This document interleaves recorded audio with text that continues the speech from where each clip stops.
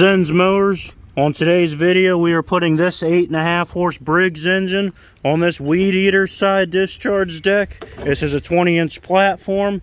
I was supposed to have put this engine onto this deck back here, but there were a change of plans because this little 3-horse Briggs came on this weed eater deck. This weed eater deck used to have a Tecumseh motor, so I had a heck of a time finding a brake cable that would accommodate for a Briggs engine for this deck. So we figured we'd just go ahead and put this power washer motor on here so we didn't have to deal with the brake cable. I'm going to show you a list of the tools and materials you will need. Part numbers for the blade and for the blade adapter are listed as well, so just stay tuned.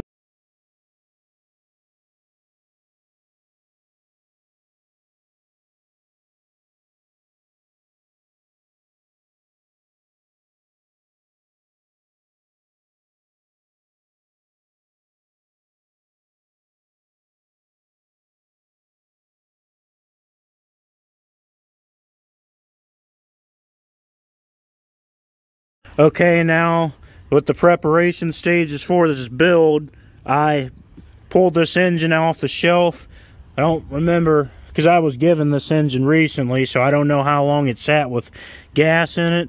Even though it ran when I fired it earlier this week, I still drained the carb, sprayed the gas tank out with some carb spray, and I also did and it's a good thing I did decide to clean the carb, because I determined that the bowl nut seal needed replaced, but I had one here in the shop. So, and we also drained, and even though the oil did not need to be changed in this, we are going to change the oil in this, so I've already drained it. Alright, so I'm going to get to other parts of the preparation stage. I've decided I'm going to use these standard 13mm push mower motor mount bolts. This is a 13mm head, and it's got a built-in lock washer. It's got that triangle shape. Now, even though this motor is already set up in a 3-hole mounting configuration, just like a push mower engine, I had to rethread these holes because I had trouble getting these bolts to go in the first time. So what I did, and if you have a tap set, you can just go ahead and do this, but this is an aluminum block, so this is also easy. I just lubricated the inside of these holes in these bolts with some WD-40. I got these bolts as straight as I could and ran them in with the socket and then backed them out. It's still going to be just as tight. But anyway, there are some details I'm going to go over with this motor before we go ahead and mount it. Okay, what I wanted to tell you guys about this particular Briggs 8.5 horse engine, this does not have a bail brake. Unlike this Hyper Tough mower that I fixed, it has a bail brake. So instead, what Briggs and Stratton did, since they didn't intend for this to be used as a push mower engine, they put an on-off switch above the carburetor that's wired into the coil. If you know what you're doing, you could wire you a switch up to the handle from the coil for added safety. I'm not going to do that because this is a personal mower. I encourage you guys not to build these if you don't know what you're doing. But if you know what you're doing, go ahead and do what you want at your own risk. But anyway, we're going to go ahead and mount this motor. Okay, guys, I want to go over something before we do this. Now, this can work on any other project as well. If you're motor swapping a push mower and your shaft is a little long, which doesn't apply in this case, but I'm just going over this. These are zinc 3/8 inch flat washers with a 3/8 inside diameter, and these can slip on a push mower motor mount bolt. You can use these to raise your engine up for whatever reason your shaft is too long. But anyway, we're not going to need these, so we'll just set them aside. We're going to go ahead and crank these motor mount bolts down. Alright, one more thing I wanted to go over. There is a part of the block that is molded to fit inside of this hole on this push mower frame. Now this push mower frame, like I said, it's already made for 3-hole mounting configuration motors. I'm going to go ahead and start putting these in. Okay, now you got to make sure these motor mount bolts are super tight. Like I said before, it doesn't hurt the block to rethread these in like I did, and they're just as tight as if they were the right ones.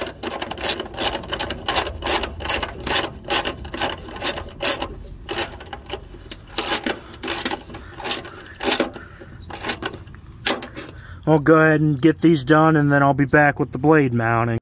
So what we got going on here, I ordered this brand new 20-inch blade and a brand new blade adapter. Now this blade has that oval shaped star point like you see a lot nowadays. I had a little bit of a hard time finding this blade in 20-inch, but I found it for like $20. Ordered this brand new adapter that fits right in this hole. And what we're going to do, this is our standard 5/8 push mower blade mount bolt. What I'm going to do is I'm going to lift, and it's important how you orient this. We orient this plate washer with these tabs up so that it can grab inside of these two holes on the side. We're just going to slip this down in. And there's another part I'm going to show you once I get this on here. Okay, there was an unforeseen issue when I was putting this together. The blade, the edge of the blade, I could put my hand in the side discharge and the blade would be sticking up just a little bit. I don't want that for safety issues. So what I did, I found a blade adapter just like this. And this blade adapter also fits a 5/8 shaft. It's just got a bigger sleeve and a thicker bottom to lower the blade. On this adapter, they used to have two side bolts to screw this in, but we're not going to need those. So, but it's got the same star pattern. Also, took this longer pump mount bolt off of a Honda pressure washer engine. Same issue, the pump was garbage, so I just took this pump mount bolt off this Honda engine so I could use it on here. And we're going to use this plate washer still. But anyway, we're going to go ahead and line this up. Okay, I had to make this blade a little safer with this bigger adapter. Instead of this blade being halfway up the deck, it sits all the way down. This is a 1/2-inch bolt from a Honda pressure washer pump. Glad I happened to save this because we're going to need this longer bolt to get through the thickness of the adapter and into the crank. So we're just going to line this up. Already got my 1/2-inch socket ready. So here we go. Okay, I decided to use one of those spacer washers that I showed you earlier in the video. The ones I would normally use to raise the motor up. I just decided to put this on here for extra stability for the blade. We're just going to go ahead and crank this on down. Make sure this blade's tight because this motor, like I said, this motor has a lot of power, guys. This ain't just your crappy 3-horse Briggs. This is a massive 8.5-horse engine that we're upgrading to. Then I'll get back with you once we get up top. Had trouble locating my funnel, so just going to do this the best way we can. We may spill a little bit of it, but we'll try and get this in here without spilling it. Just slowly pour this in. I'm going to pour about 20 ounces in here. This is an 18-ounce bottle. I got this for like the regular push mower motors. These motors take about 20 ounces, so I got another open bottle. I got some in, so I'm going to pour some more of that in.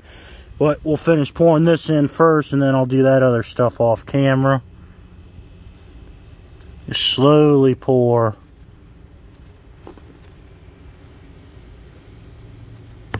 And dip this up.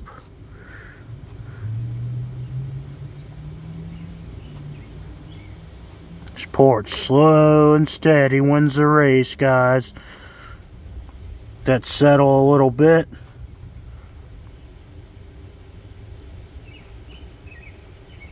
Now I'm just using the regular SAE 30 oil, by the way. Just do that while we let that settle in, and we'll finish pouring this.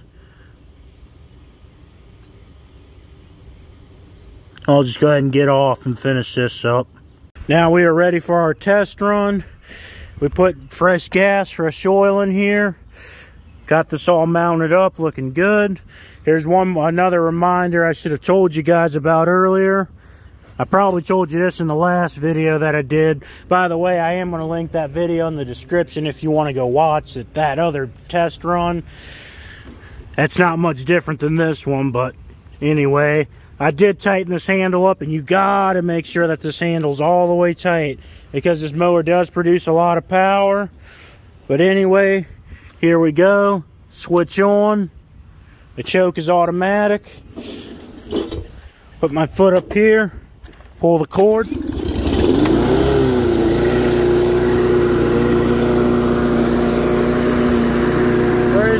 cut this little area up here.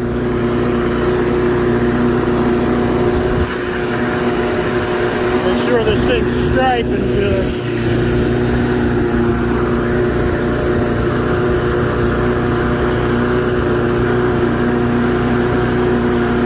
I'm also going to take y'all back there and we're going to cut some of this high grass.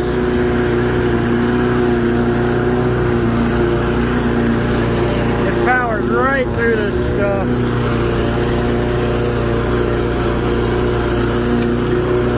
Gotta be careful back here too. Keep your safety glasses on at all times. Just got all this good stuff.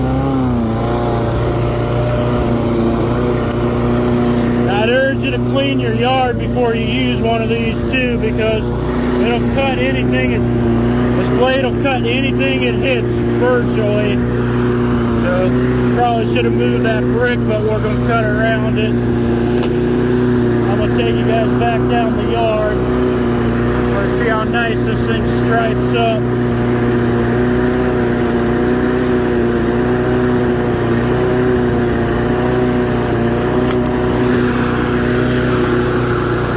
This looks like it's striping pretty good. Cutting pretty good.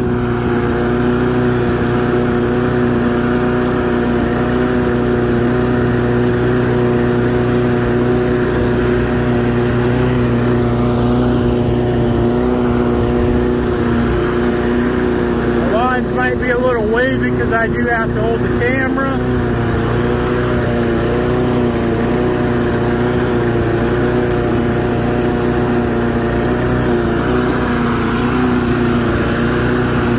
Oh yeah, this already looks good.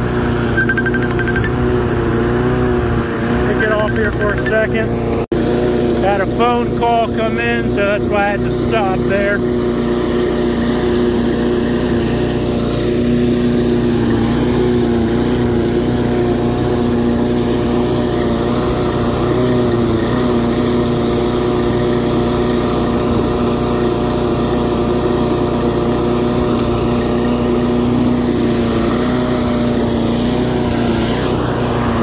Looking good, guys. We'll line this back up. Keep cutting. We're going to go over and cut the front yard. The neighbor never cuts his part of this part of the property.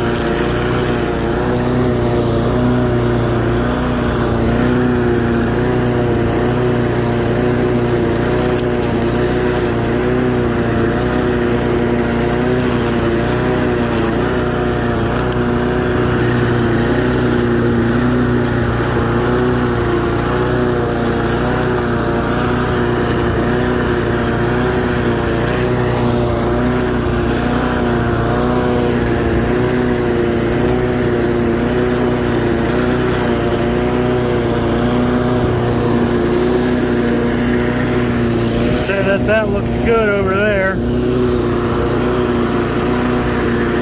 Line up over here and keep cutting.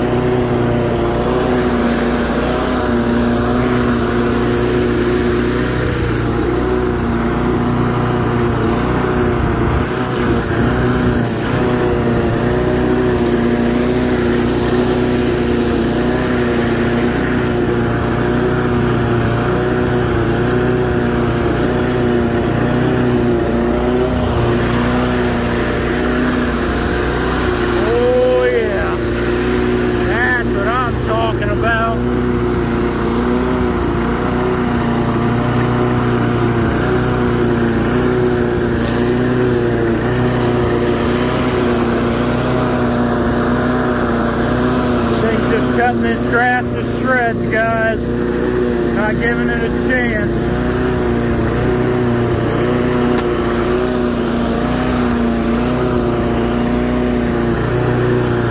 I'm gonna have to clean up the yard.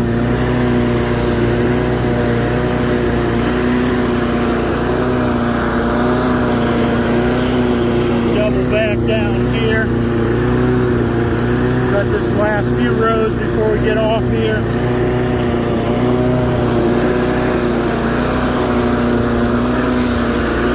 Be mindful that this thing will cut just about anything you put in its path.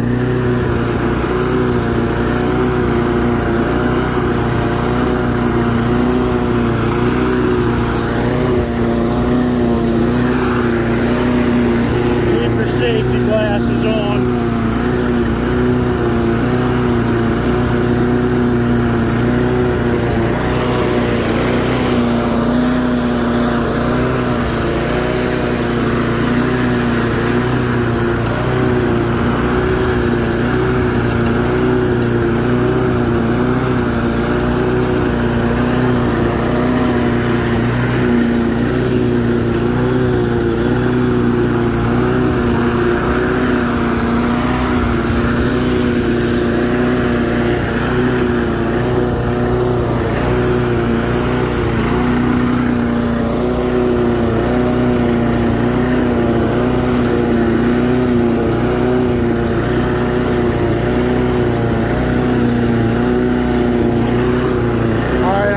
Get off here. Overall, I am pretty pleased with this pressure washer push mower build that I've completed. I'm glad that I got to get on here and show you guys not just me test running it, but actually how the behind the scenes on how I did it, what tools and materials that I used. And it'd probably be similar for what you guys do if you decide to do this. I'd encourage you not to do it for your own safety, because once more, these do not have bail brakes cables. Instead, they have the switches on the bottom. But if you do decide to do this, I hope and pray that you stay safe, and I hope and pray that your build goes very well, like mine. And for now, I will see you in the next video. Thank you. Please like, comment, and subscribe, and have a good day.